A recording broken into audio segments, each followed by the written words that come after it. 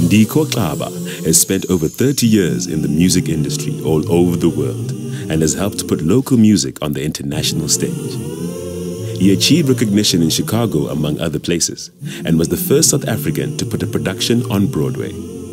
After the unbanning of outlawed movements, he returned to Durban and currently shares his vast knowledge and passion for music by working with established and up-and-coming artists across many genres. Ndikho is revitalizing rare and forgotten indigenous music by plowing it back into the community through performances and collaborations.